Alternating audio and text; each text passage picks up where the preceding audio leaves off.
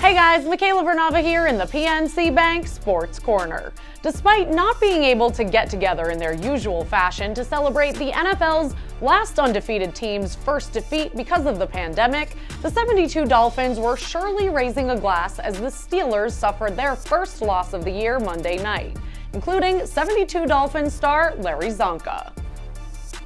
Tonight, I'm a Washington fan.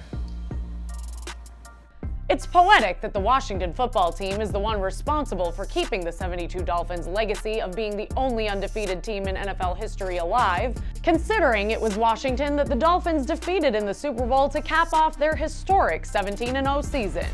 PNC Bank, helping to make banking easier.